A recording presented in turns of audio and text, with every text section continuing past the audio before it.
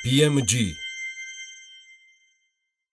გარდა ამისა, დღეს ფინანსთა მინისტრმა საბანკო სისტემაზე კიდევ ერთი კომენტარი გააკეთა. მე მინდა რომ ციტირება გავუკეთო მის სიტყვებს. საქართველოს საბანკო სისტემა უნდა იყოს არა ეკონომიკის განვითარების მუხრუჭი, არამედ მისი მამოძრავებელი ძალა, თუმცა სამწუხაროდ ჩვენს ქვეყანაში მივიღეთ რეალობა, სადაც ბანკები არ ასრულებენ ამ მამოძრავებელი ძალის ფუნქციას და თემაზე საუბარს უკვე ფინანსისტით ვასილ რევიშვილთან ერთად განვაგრძობთ. საღამოშტოვის ბატონო ვასილ, მადლობა პირველ რიგში რომ ხართ საქმის კურსის სტუმარი. დასაწყისში განცხადების შეფასება მინდა რომ გთხოვოთ. Ამდენად სწორია თავად ფინანსთა მინისტრი იმაში, რომ ბანკები დღეს არ არის ეკონომიკის მამოძრავებელი ძალა და ამაში დამნაშავეები რომ თავად ბანკები არიან. მადლობთ მოწვევისთვის, მოგესალმებით. ნუ მან ორი ნაწილია ხო, რამდენად სწორია და მეორე ფინანსთა მინისტრი. ნუ ერთ დავიწყებით რომ ნუ ალბათ არასწორია თქვა ასეთი მაღალი რანგის პოლიტიკური ფიგურისგან თქვა. ეკონომიკის ერთ-ერთ მნიშვნელოვან მოთამაშეზე თქვა მსგავსი განცხადებების გაკეთება, თუმცა ეს ჩემი შესაძლებელი ბუნებრივი არ არის. მეორე თვით საბანკო სექტორი დაწყებიდან საქართველოს სახელმწიფოებრიობისა ალბათ საბანკო სექტორი არის ერთ-ერთი სექტორი, რომელიც იმ სტანდარტებთან შესაბამისობაშია საიდანაც მივიცრაფით, ხო? ევროპულ დასავლურ სტანდარტებზეა საუბარი. საბანკო სექტორი დღესდღეობით არის კარგად მართული, კარგად კაპიტალიზირებული, ლიკვიდური, მყარი, ფაქტიურად სახელმწიფოს ეკონომიკური სტაბილურობის ერთ-ერთი მნიშვნელოვანი გარანტი. კაპიტალის მოზიდვის მხრივ, ვთქვათ, იგივე IPO-ებიდან საბანკო სექტორო მოიზიდა სწორედ ალბათ ყველაზე მეტი თანხა, დასაქმების მხრივ ყველაზე მეტი დასაქმებული საბანკო სექტორშია და ყველაფერს თავიდანვანებოთ ეკონომიკის დაკრედიტების ყველაზე დიდი საშუალება უბრალოდ ეკონომიკაში კაპიტალის შემოდინების თუ კაპიტალის დაბანდების ყველაზე დიდი გამტარი კვლავ საბანკო სექტორია. ალბათ ცოტა გადამეტებულია იმის თქვა რომ ეკონომიკის და საბანკო სექტორი ხელს უშლის. თავად რაც შეეხება საპროცენტო განაკვეთებს, მოუხსნათ ამას პოლიტიკური კონტექსტი, საუბრობთ ქვეყნის მთავარ ფინანსისტზე, ხო, ფინანსთა მინისტრზე, რომელიც ამბობს რომ დღეს საპროცენტო განაკვეთები არის ძალიან მაღალი. თქვენ რომ გითხრათ, რაზეა დამოკიდებული თქო საპროცენტო განაკვეთების წონა, ასე თქვა და როდის შეეძლებათ ბანკებს რომ ამაზე იაფი ფულადი რესურსები გასცენ? ანუ რატომ არის ეს საპროცენტო განაკვეთები დღეს ის, რაც არის ბაზარზე?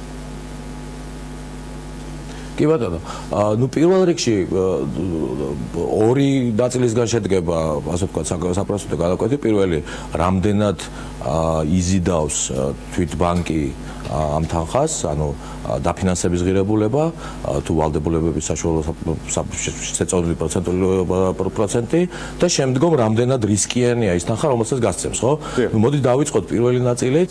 გამოსავალი წერტილი მანდ არის პირველ რიგში თვითონ ბანკს რო თავიდანვანებოთ, თვით ქვეყნის რისკიანობა, მოგეხსენებათ რომ საქართველოს ჯერჯერობით არ არის ეგრეთ წოდებული investment grade, კვლავ ითვლება საკმაოდ რისკიანი ინვესტიცია საქართველოს, ნუ საქართველოს სახელმწიფო ბონდები ივაჭრება მგონი 4%-ზე ოდნავ მაღლა, რაც იმას ნიშნავს, რომ გამოსავალი წერტილი, ანუ ბანკების ყველაზე დაბალი დაფინანსება შეიძლება იყოს 4%, ხო?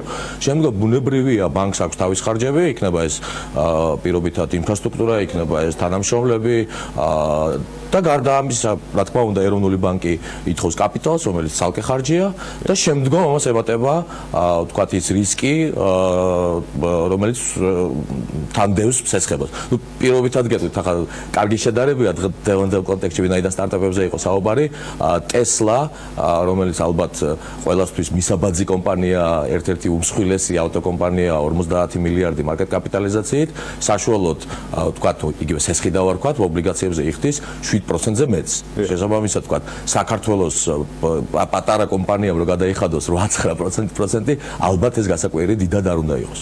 დიახ, რაც შეეხება ვთქვათ, საუბარი იყო რომ ხომ არ შეგვიძლია ვივარაუდოთ რომ, ასე ვთქვათ, ბერკეტები ამ შემთხვევაში არის ეროვნული ბანკის ხელში, ხომ არეგულირებელია და ასე ვთქვათ, ხო არ იყო ეს მოწოდება ეროვნული ბანკის მხარეს, რომ რაღაცა რეგულაციები აამოქმედოს, რომ ამ საპროცენტო განაკვეთებზე, ან თუნდაც გაცემაზე, აქ საუბარი იყო გაჟღერდა, რომ შეიძლება რომ შემოსავლის 20% გასცეს ბანკებმა. ეს პირიქით ხო არ დაძრავს პროცესს, ანუ გაძვირებისკენ სესხების და მაქსიმალურად შეზღუდვისკენ, თქვათ, იმ ფულადი რესურსის გაცემის, რომელსაც დღეს გასცემენ ბანკები, თუნდაც ფიზიკურ პირებზე. ოკეი. ნუ მე წამს თუ ჯერა ან მინდა ძალიან იმედი მაქვს რომ ეს არ იყო რაღაც პოლიტიკური განცხადება, ეს იყო ასე ვთქვათ გულიც ნათქვამი, ვთქვათ როდესაც ბატონო მინისტრმა ნახა ახალგაზრდა მეწარმეები, რომლებიც ბუნებრივია, ძალიან მონდომებულები არიან და დაფინანსება არ აქვთ, ასე ვთქვათ გულიც ნათქვამი იყო, მისი სურვილი იყო რომ ვთქვათ ბანკებს დაფინანსება მიეწოდებიათ ვთქვათ იგივე ამ ახალგაზრდებისთვის, თუმცა არ მგონია რომ ვთქვათ ეს პოლიტიკურ კონტექსტში იყო ნათქვამი ან რამე ვთქვათ კონკრეტული ასე ვთქვათ მინიშნება იყო რომელიმე სხვა მაკონტროლებელ თუ მარეგულირებელ ორგანოზე. დიახ, კი ბატონო, რაც შეეხება თავად ასე ვთქვათ თქვენი განწყობა მაინტერესებს როგორი, ანუ ბანკები ზედმეტად ფრთხილობენ თუ არ ფრთხილობენ, ანუ ისინი გასცემენ თუ არა ვთქვათ იმ რესურსს აკრედიტოს თუ ფულად ხელმისაწვდომობის კუთხით, ანუ რასაც დღეს ანუ ფრთხილობენ დღეს ბანკები, მათ შეუძლიათ რომ უფრო რისკიანები იყვნენ დააფინანსოს სტარტაპები ან მცირე და საშუალო ბიზნესი უფრო მეტად. თქვენი პერსონალური დამოკიდებულება როგორია?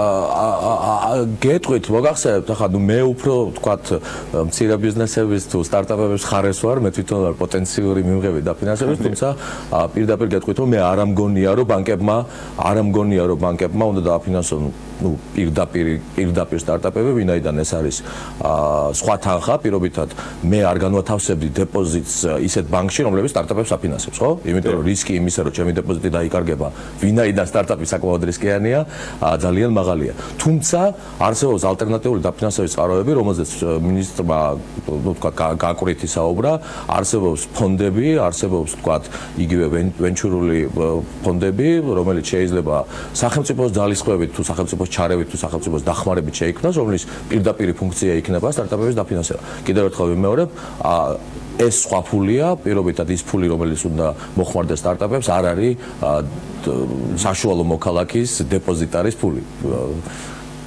დიახ, თქვენ მაინც ვთვლით საბოლოო ჯამში, რომ ეს იყო მამუკა ბახტაძის გულიდან ასე ვთქვათ წამოსული მოქალაქეობრივი სიტყვები, ხა ვისაც აქვს ბანკებთან მეც მაქვს ესხი და მე მიხარი იმ პროცენტს გადახდა, მაგრამ ეს არ იყო როგორც ფინანსთა მინისტრია თუმცა ჩვენ ფინანსთა მინისტრები არა ვართ. ხო, ამას ვამბობ, ხა მე შემიძლია თქვენ ნებისმიერ მოქალაქეს თქვას, მაგრამ საუბარი ფინანსთა მინისტრია.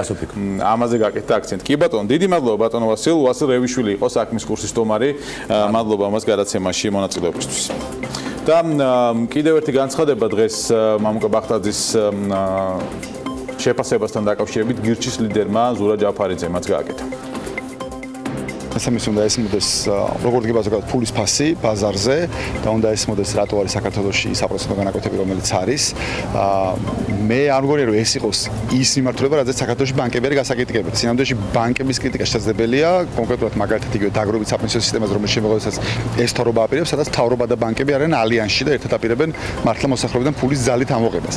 რაც შეეხება საპროცენტო განაკვეთებს, მაგას ადგეს ბაზარი, საპროცენტო განაკვეთები ამ ქვეყანაში ეკონომიკის განვითარებასთან ნელ-ნელა მოდის ქვემოთ, უფრო სწრაფად ჩამოსვლა უბრალოდ ფუნდამენტურად შეუძლებელი არის, იმიტომ რომ ეკონომიკა არ იძლევა მაგის საშუალებას. თუ რამე შევა მოყვეს ამას, მე მგონი არაფერი არ მოყვება იდეაში, იმიტომ რომ მგონია რომ იმდენ არასერიოზული განცხადება რომ ამაზე ბანკებს რეაგირება არ ექნებათ, მაგრამ თუ რამე შევა მოყვეს, ხოლმე ნეგატივი, რაც ნიშნავს მაღალ რისკებს, რაც ნიშნავს უფრო მაღალ საპროცენტო განაკვეთებს.